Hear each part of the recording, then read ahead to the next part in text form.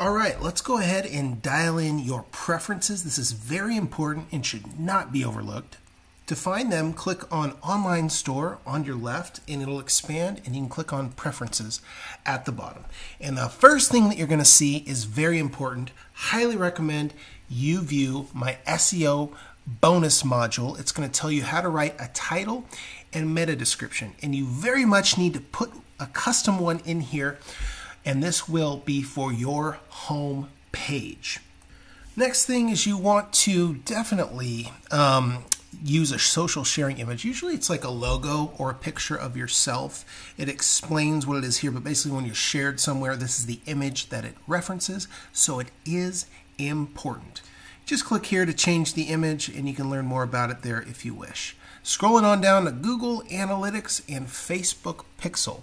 So basically, I recommend that you set up a Google Analytics account.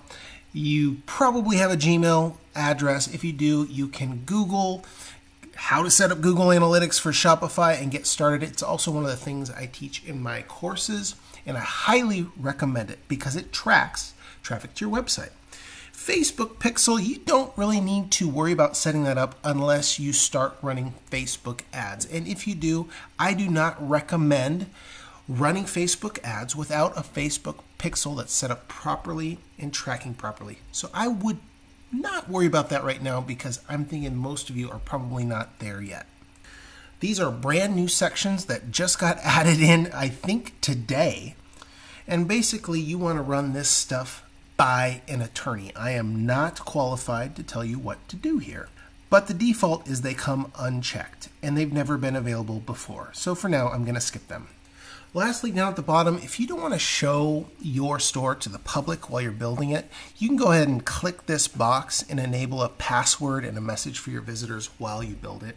I never did that just because I didn't really care so much that people saw my website while I was building it.